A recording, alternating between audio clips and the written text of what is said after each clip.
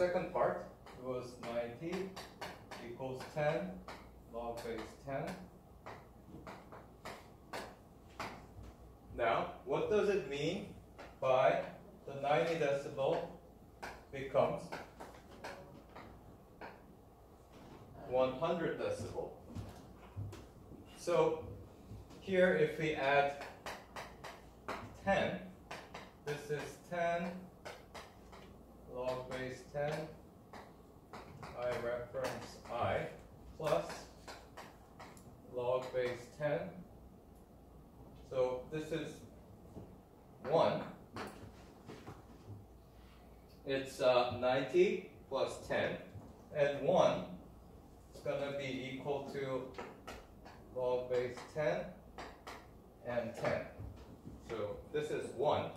Now, because it's both log, we can multiply this.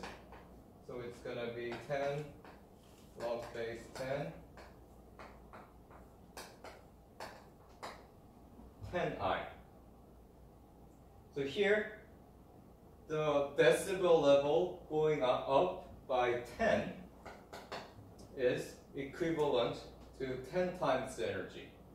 So for this kind of machine, we have to bring 9 more machines and fire it together to achieve a 10 decibel increase. So it's a lot.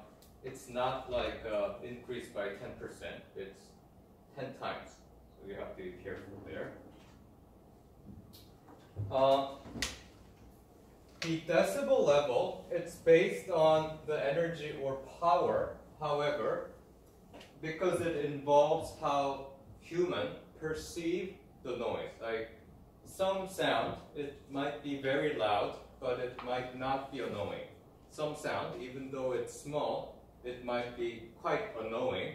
So just the measurement log with the energy doesn't properly scale with the human perception. So a correction is applied. It's called A weighting. So it depends on the frequency of the sound. People perceive it differently. So what you do with the A weighting is you kind of give more weight to the sound within the frequency that makes people more annoying. That is 2 to 4 kilohertz. Now what this sound is, we can hear, kind of starting from the reference, 440 hertz, that's officially called A4, is this note here in the middle of the piano. It's A sound, do, re, mi, fa, sol, la, and that's 440 hertz. That's what the orchestra tunes before they start playing. So if we can hear that sound here.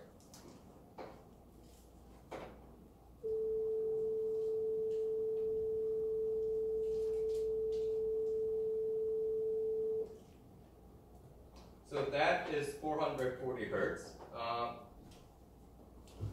Nowadays, you guys might not really using the wired phone, but if you pick up a home phone, then that's the sound you will hear. Now, in terms of the sound, it goes up by 1 octave when the frequency doubles. So the 880 hertz sound, that's still going to be A, but it's going to be A5, the next sound.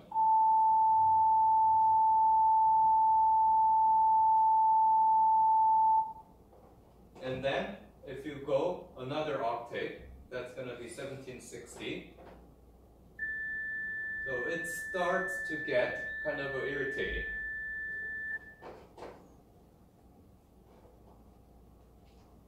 So adding around 2 to 3 decibel sound in the high sensitivity range, that is 2 to 4 kilohertz, and subtracting 2 to 3 decibel from sounds outside that range. That is what A weighting is doing.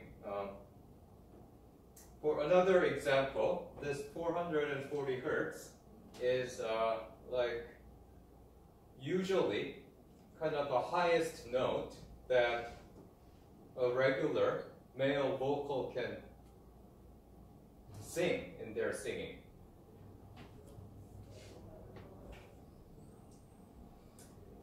So for measuring the noise, we've been talking about the decibel scale, and we have to think about two different measurements. One is single event, and the other one is cumulative.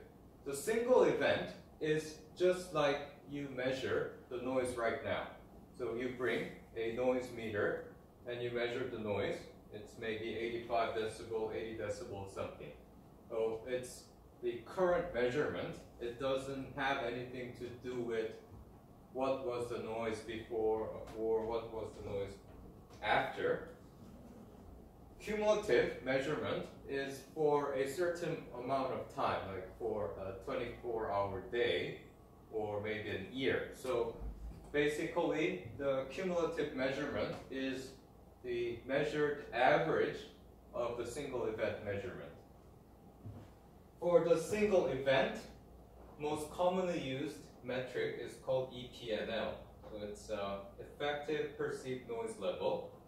And this one is like more sophisticated, complicated version of the A weighting. Accounts for the duration and tone of an event by assigning additional weight to certain discrete frequency tones that are particularly irritating to ear. So regular A weighting is just based on the frequency, but EPNL, it does some internally complicated computation to account for the style of the sound, because even it's the same pitch, like different instruments, the like A6 note, it's gonna sound different in piano, it's gonna sound different in violin, it's gonna sound different in some person, high soprano playing. So it accounts for the tone together. And this is used for the certification. If you remember the chapter 2, chapter 3, chapter 4, you add 3 measurements, like it becomes 270 something. It's all using the EPNL. And if you are using the EPNL, you kind of specify that by writing EPNDB. The most commonly used cumulative metric is DNL. That stands for day-night average sound level. So this is a time average cumulative equivalent sound level.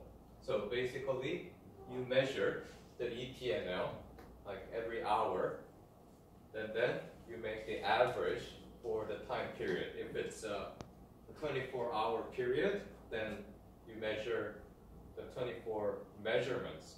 However, it's not just a simple average. There's another compensation involved in here, because even though it's the same level of noise, your perception will be different based on the background noise. If it's a quiet night, like a small amount of noise could be annoying. If it's kind of loud day, then it might be okay. So when you are averaging the measurement, 10 decibel increase for nighttime, it's 10 p.m. to 7 a.m. noise to account for its greater impact. So this DNL is standard metric of FAA for determining the noise impact of aggregate operations around the airport in the US. So this is the DNL contour. So around this area, this particular example is at New York LaGuardia Airport, and whoever measuring the noise went around that area and measured the noise like at many different places over long period of time, and then calculate a DNL. And if you have that kind of a data, you can draw a contour of the same DNL. So as you can expect, it's the loudest, most amount of noise when you're closer to the runway. And then, as you get farther and farther from the runway, your noise level decreases. So here, in this example, the last line, purple line, is 60 decibel in terms of DNL. It's around here. So again, this is an average. So during the day, if you live here, your actual noise level, it's not always 60. When the airplanes take off and land, it's going to be over 60. And when the airplane's not operating, it's going to be less than 60. But in average, it says it's 60. So this kind of a noise contour can be used for this one. I actually covered, but just let's repeat it. Many useful applications. So one thing you can do is overlay the population distribution from the census data. So basically you overlap this with the map with actually houses and buildings, and you can kind of put how many people live there. So with that, you can calculate how many people are living within the 60 decibel boundary. How many people are living within the 70 decibel boundary. So you can figure out how many people and properties are subject to noise of different levels. And you can find out who qualifies for noise mitigation funds. So one of the things that airports might do is compensate people, actually give out money for who's living within a certain level or more noise. Extreme case might be actually offering them money to move to another place. And also determine appropriate usage of certain area regarding new development.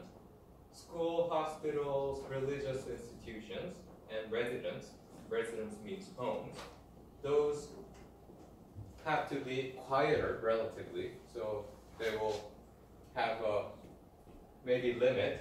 Let's say for school and homes, it has to be outside the 60 DNL boundary.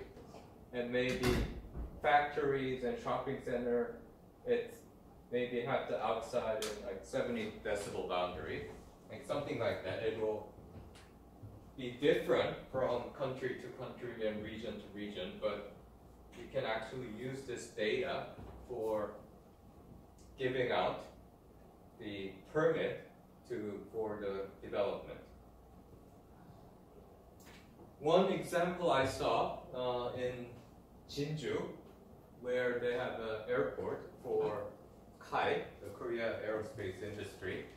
There is an apartment building right outside the airport, and I'm pretty sure if you kind of do this official measurement and stuff, that area wouldn't be qualified for residents. And nobody knows how they got the permit to build an apartment there, but people living there will suffer from the noise generated from the airport.